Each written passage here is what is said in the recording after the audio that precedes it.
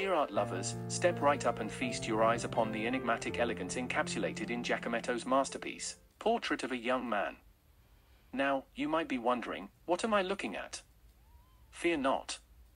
For I am here to unravel the mysteries that lie within this captivating artwork. Our young man is not just any ordinary lad, oh no. He is a dashing figure from the noble corridors of Venice, his zazzera hairstyle as iconic as the canals themselves. A style statement that screams 1480s chic. Now let's talk about our artist, Jacometto. A man shrouded in mystery for centuries, his works were like hidden gems waiting to be discovered. This painting was once thought to be the creation of Antonello da Messina, is scandalous, I know. But fret not, our dear Jacometto has reclaimed his rightful place in art history. The young man's attire is as black as a moonless night, but shines with an elegance that could light up the Venetian skies. His gaze would have been as piercing as it was enigmatic, a window to the soul of Venetian nobility.